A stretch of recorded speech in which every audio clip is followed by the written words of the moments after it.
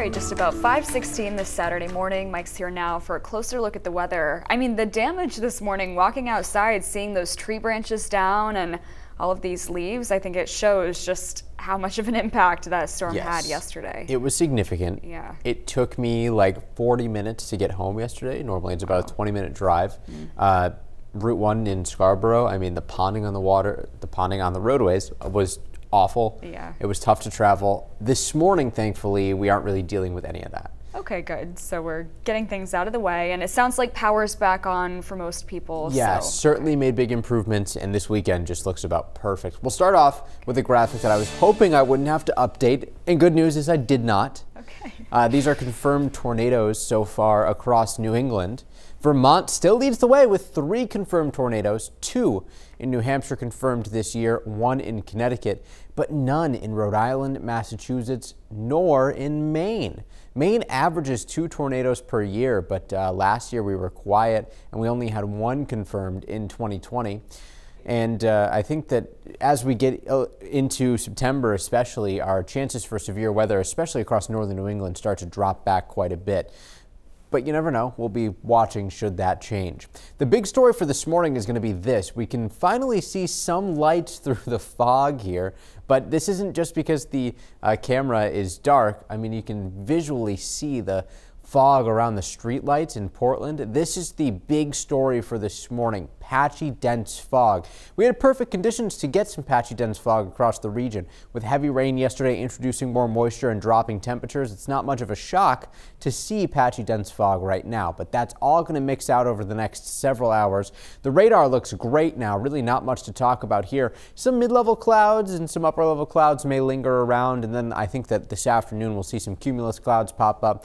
Not really expecting any showers today, though. It certainly looks like a much drier day with a lot less moisture to tap into.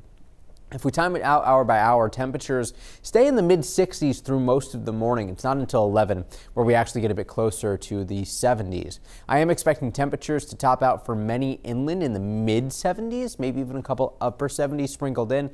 At the coastline, more likely the low to mid-70s. A bit of a sea breeze develops later this afternoon. That's going to keep temperatures down a bit. But notice the western mountains and central highlands only stay in the 60s later today. Certainly a much cooler day than where we were for most of the rest of the week. Later on tonight, we'll clear things back out. A little bit of patchy fog tomorrow morning, but I don't think it's going to be as dense and I don't think it's going to be as widespread. And then temperatures tomorrow should rebound pretty quickly with more 70s in the forecast. So humidity drops back, high pressure in control tomorrow and today. Lots of sunshine, very pleasant conditions out there. But by Monday, we shift our wind to be back out of the southwest. This is going to pull in more humid air. Certainly noticeably muggier by Monday. And then Tuesday, we track this next storm system through the Great Lakes. Along the cold front, I'm expecting showers and thunderstorms to develop. Most of those will be to our west on Tuesday, although we could see a couple of stray storms that actually move through here. The rain has certainly been helpful to try to get rid of some of these precip deficits that we've been dealing with. Remember, Portland was approaching a 9-inch deficit. Now it's more like 5.5 inches. Augusta could still use a little bit of work, though, with a 3-inch deficit. And I think that we'll mix more rain in next week, so I'm optimistic that we'll see improvements there. Seas around 3 to 4 feet, north wind 5 to 10 knots, becoming east in the afternoon. Temperatures inland for the next couple days in the 70s, but by Monday we're back to the mid-80s. Similar on Tuesday with a chance for some pop-up storms, but they're more likely on Wednesday. The coast is pretty similar here, certainly summer-like to start off the week. Thursday marks September 1st, and we'll start to clear things out pretty slowly Thursday, but by Friday, we're back to like 55 at night, 75 during the day, maybe feeling a little bit crisp in some spots. It's the best weather for sure. Also, it's hard to believe that it's September almost. I mean, this summer has flown by. Yeah, it went by in the blink of an eye. Yeah. All right. Thank you, Mike.